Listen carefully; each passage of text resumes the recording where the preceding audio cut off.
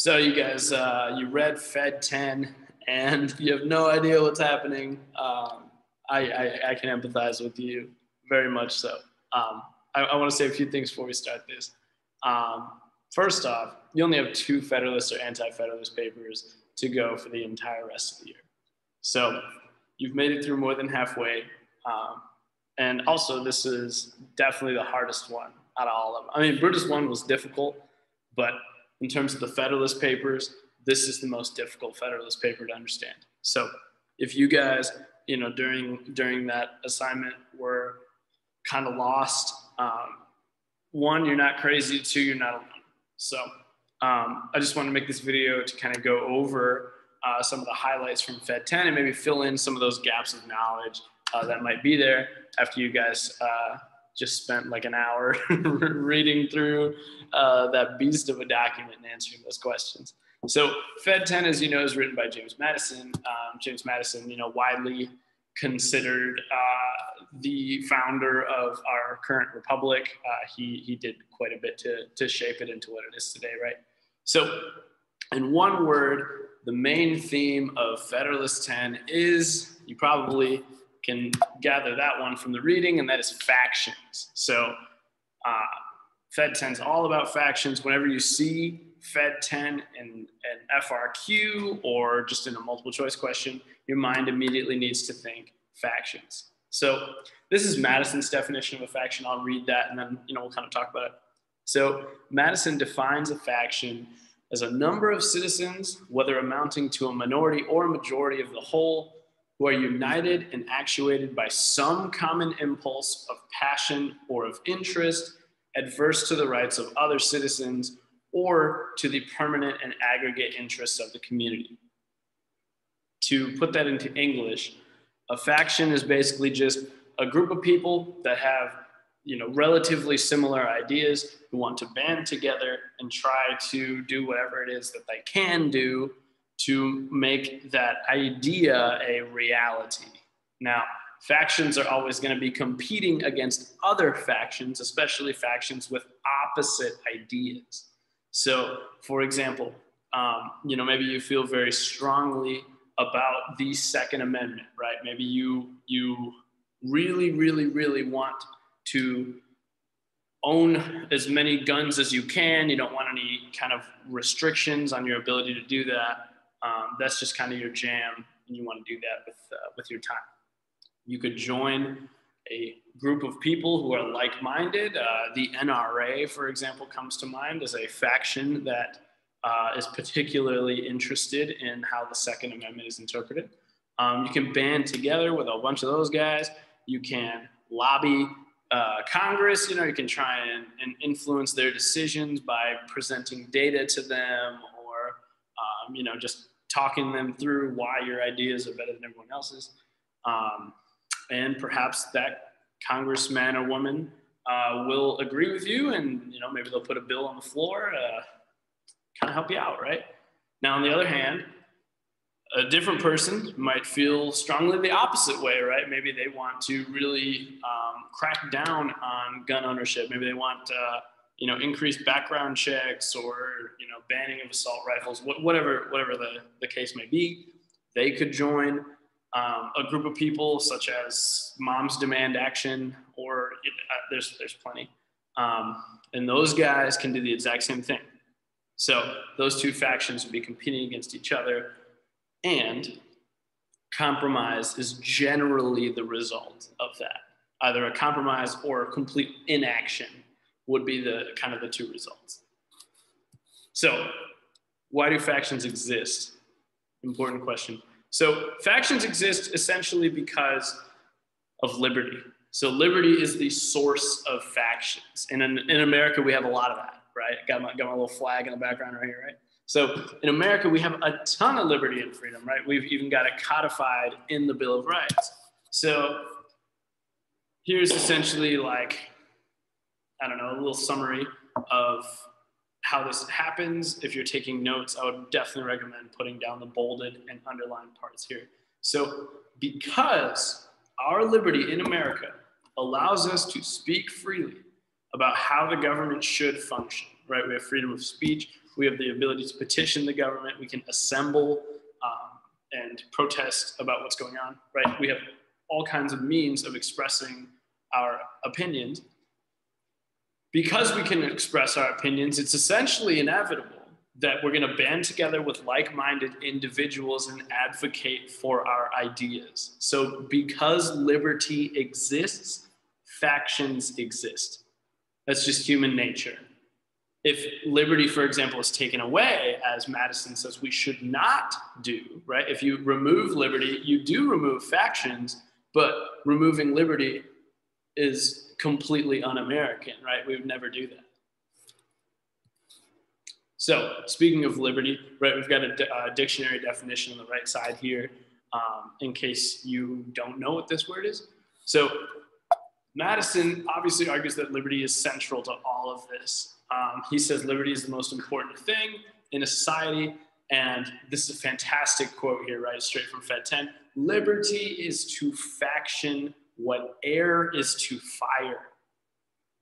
So, I mean, what air is to fire, right? It's the cause, and it also allows it to continue, it allows it to grow. Same here, but right, you take away air, fire goes out. You take away liberty, factions are eliminated, right? So it's liberty is necessary for society as a whole to exist, right? And this is why we can't get rid of it, right? That would be so un-American. It's necessary for society to exist, but it does have dangerous effects. Factions are dangerous, right? Madison talks about all these different ways that factions can end up oppressing people.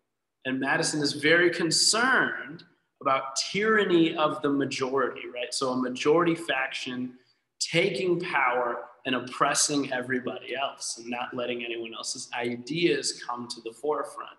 So minority, the opposite of majority, right? Minority rights are incompatible with tyranny of the majority. And Madison has to figure out a way for those two things to be reconciled. How do we keep minority rights while also factions exist, right?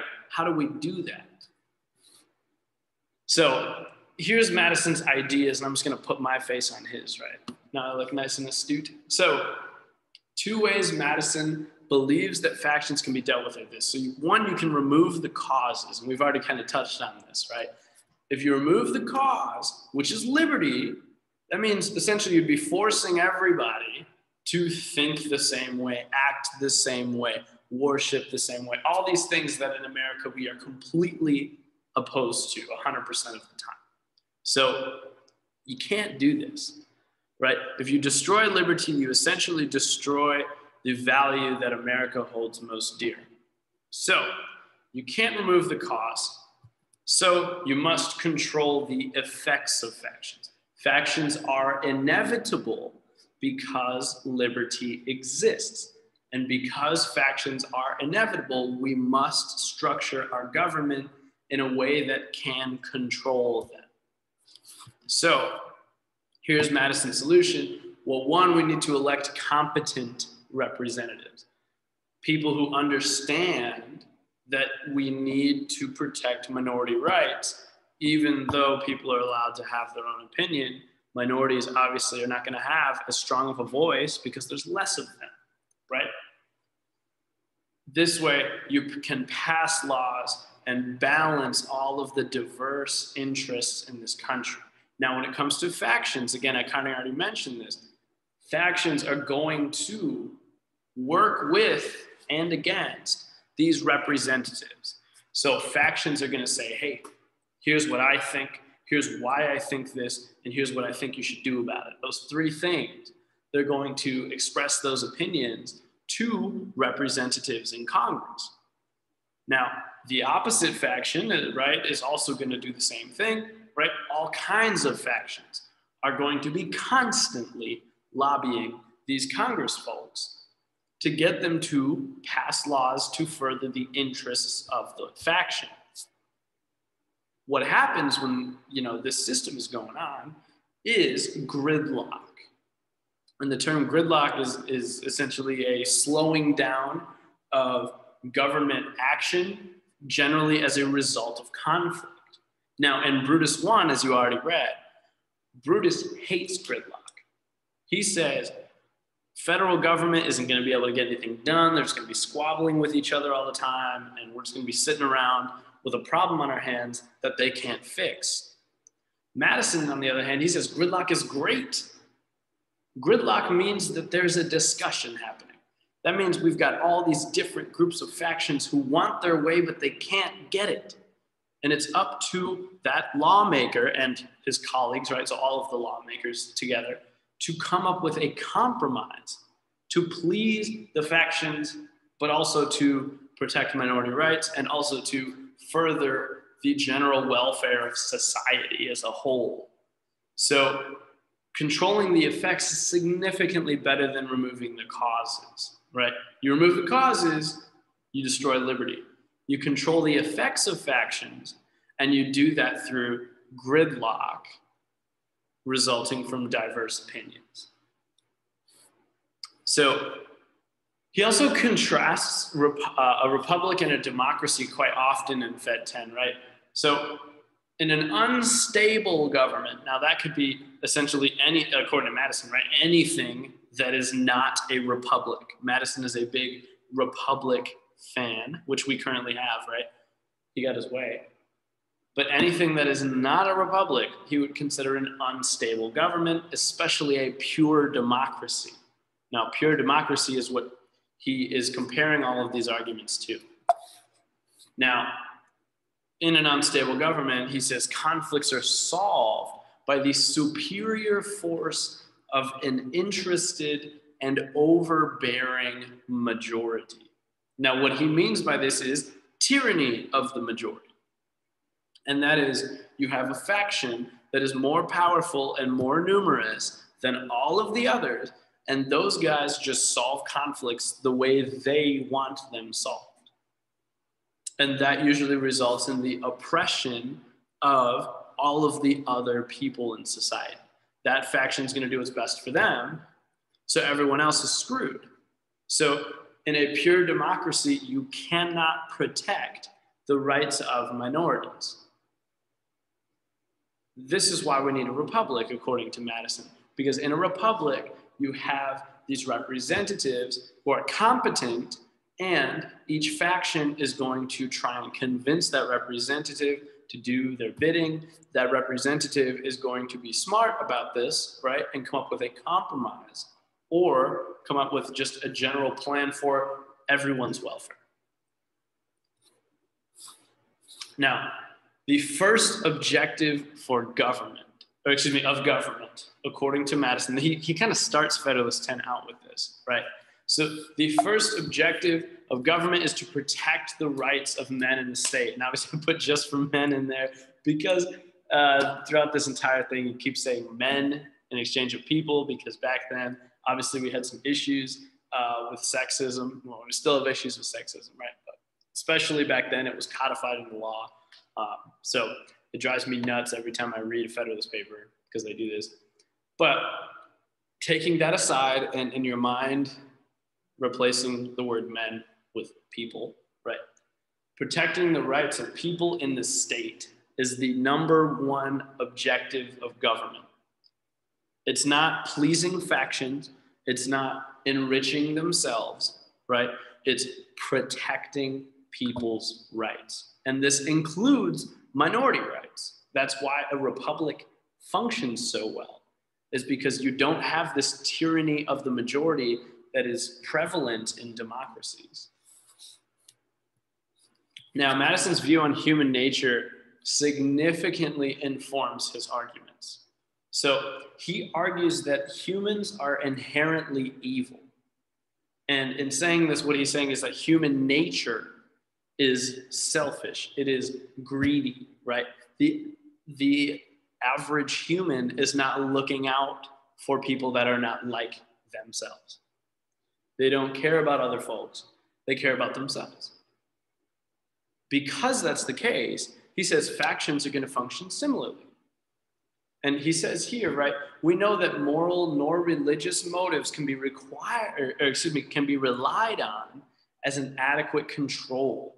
So they're saying that people's moral compasses and any religion that people might follow are not sufficient to stop said person from oppressing other people. And I think there are plenty of examples of that throughout our country's history, right? So Madison says the solution is the style of government that we choose, and that is a republic. So human nature is inherently evil. That means factions, which are ruled by people, and people are not perfect, obviously. Factions are also inherently evil. Therefore, we need to control the effects of factions. We can't just let people do whatever they want. Competent representatives need to be able to facilitate compromise and to pass legislation that is best for society as a whole, as opposed to simply doing the biddings of the majority faction. Now, we've already kind of talked a little bit about this dichotomy between democracies and republics, but just to go over it specifically, tyranny of the majority is the big deal here. So in a democracy, tyranny of the majority is inevitable. Majority rules, right? I mean, throughout school, I'm sure there have been instances where you've had to vote on something, and the thing that got the most votes passed, and every other idea failed. And if you were on that losing side, you probably felt like shit, right? That's because that's how democracies work.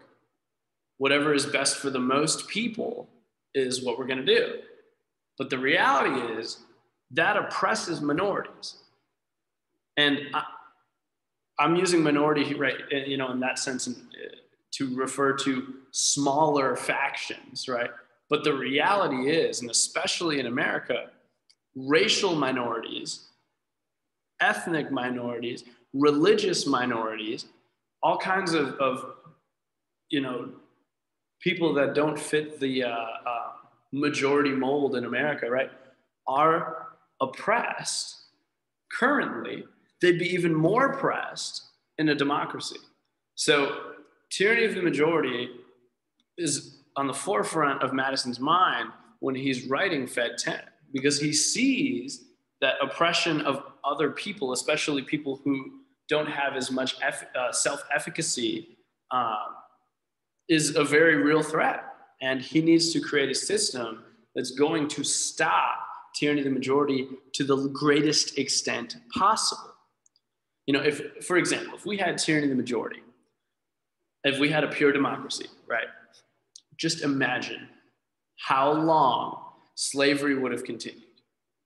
Imagine how many things, how many laws would be passed in our society that ban immigration, that restrict religion, all of these kinds of things, because the majority, especially in the early days of our country, was very conservative and very opinionated. America turned into the country it is today because we didn't have this tyranny of the majority to the extent that a democracy would. The American dream is possible because you start in the minority and you work your way up to become powerful and wealthy. This can't happen in a pure democracy. That's Madison's core argument when it comes to why we need a republic as opposed to a democracy. So there are some problems with republics, right? He does concede this. And I think it's important that he does, right? Because there's not a perfect system of government that exists, but at least he does have some kind of remedy that he argues for, right? So he says, problem number one with a republic, if there are too many elected officials, they will only care about their home district. Now, in Brutus would say, great, they should care about their home district. That's why we sent them there. But here he says, people should be looking out for everyone's welfare, not just the folks who necessarily sent them there. So he says, if you've got too many electors, they're only going to care about their home district. But if you have too few electors, they're only going to care about federal interests and keeping their power, right, as opposed to working for the greater good of society. So in a republic, he says, you've got to get representation under control. You've got to figure out the sweet spot. and you got to stay there. And he says that that sweet spot essentially is limiting the amount of electors in the federal system, but having a large republic, right? So you extend your republic as large as possible. You get as many people involved in the process as you can, right? But you make sure that there needs to be a significant amount of voices to elect one person. That way they elect the best possible person, right? And that person's looking out for a diverse amount of interests, because even within that person's own constituency, there are a diverse amount of interests. So last piece here is just general main takeaways. One, a large republic is needed to control the effects of factions. And I feel like we've heard large republic coming from these Federalist papers over and over and over again.